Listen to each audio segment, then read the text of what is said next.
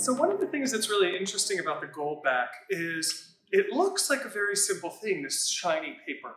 And we've made it that way so that it's very approachable to everyday people. And you look at it and you say, oh great, I get it, it's just gold. Well, the technology behind this is actually an extraordinary process. So gold leaf, gold foil has been made for thousands of years by pressing gold thinner and thinner. The problems with this are that as you get thinner, it becomes more and more expensive because you're working the gold more and more. And the other problem is as you get to really thin layers, it's almost impossible to have a precise amount of gold in every single one. So what we do is we go from the opposite direction.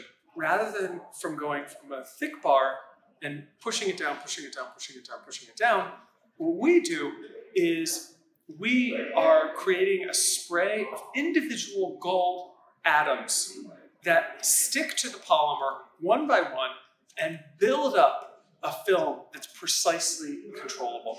And so the gold thickness in one of the Goldback bills here is actually 1% of the thickness of a human hair. And we have the precision to have 1% variation amongst 500 feet of Goldbacks. And that precision is one of the important ingredients of Orem technology.